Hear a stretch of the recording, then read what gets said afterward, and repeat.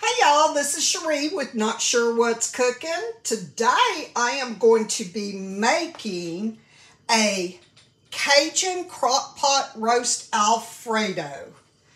Yeah, it's a little different than just Alfredo. But anyway, what you're going to need is one roast. This is a chuck roast that I'm using right here. Take that roast, put it in your crock pot. Then take you some Creo and sprinkle on both sides of the roast real good. Okay, and then you're going to take 2 cups of heavy whipping cream. We're going to make the Alfredo sauce. It's a little bit different than Alfredo. This is a Cajun Alfredo.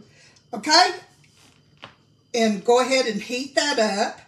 Then you're going to take a stick of butter and put that whole stick in there and melt that real good. Okay, while that butter is melting, you're going to need a half of a thing of cream cheese. And go ahead while you're doing all that, you know, preparing the Alfredo. Cut up 2 green onions. And then put that half in there like I already have. And stir this up and make sure that you, you're on it and stirring it because you don't want it to burn at all. And then you're going to take 1 6-ounce package of Parmesan cheese and you're going to put in with the mixture after the cream cheese melts. And just put that whole bag in there and mix it up really good.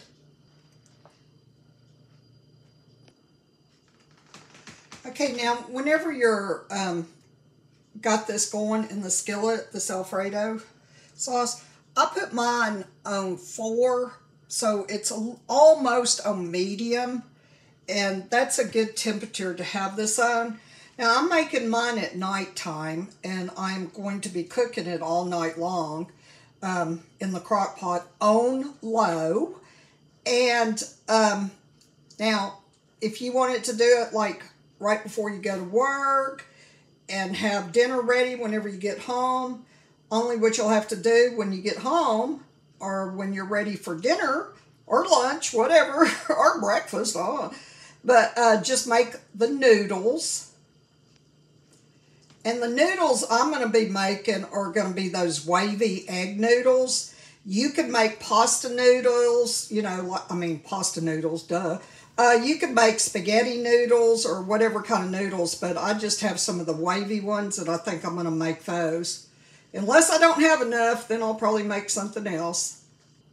Okay, that bag of Parmesan cheese I just threw in here, and I've still got the temperature on 4. So I'm going to stir that up and get the sauce to thicken a little bit. All right, after you get that all melted and the sauce thickened, which it is right now, then you're going to take those green onions and pour in there.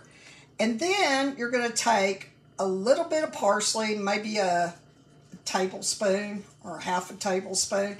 It's really up to you how much, but I'm probably going to be putting maybe a half of a tablespoon. All right, so I've got that in there.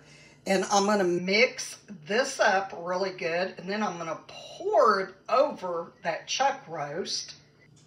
All right, now I poured all of that Alfredo sauce on top of that Creo seasoned chuck roast. You can see a little bit of the chuck roast right there. All right, so turn it on low for about 8 hours. And then I'll see you then.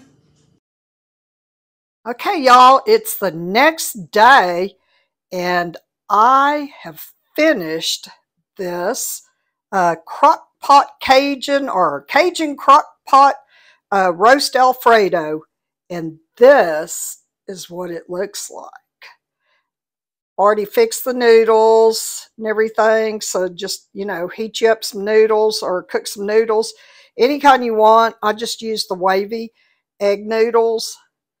Anyway, and see the roast in there and see that Alfredo sauce. It's the Cajun Alfredo sauce, so it's not like regular Alfredo sauce. But anyway, remember, if you believe it, you can make this. And I hope you enjoyed this video. And please check out my other videos and hit that subscribe button if you'd like to see more videos. And hit that like button if you can. I sure would appreciate it.